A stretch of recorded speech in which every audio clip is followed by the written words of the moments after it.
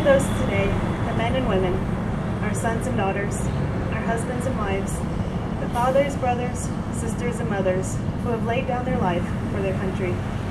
While some might have stood by, they stood up. They gave their lives so that others might live.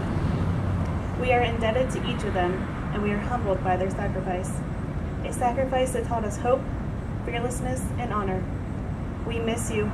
We will never forget you or your heroism. We will teach our children and our grandchildren about you and about your courage in the face of danger. We will try with all our might to live up to the example that you have set.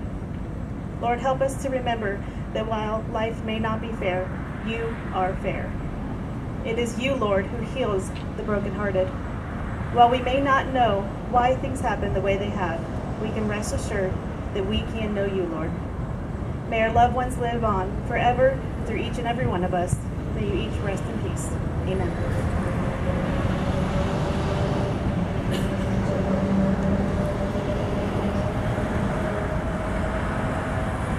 Thank you, Captain Riddle. Ladies and gentlemen, this concludes our opening ceremony.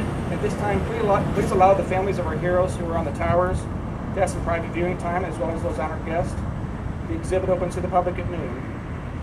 I'd also like to all of you to remember that the Gold Star family's greatest fear is that their fallen will be forgotten. Thank you very much.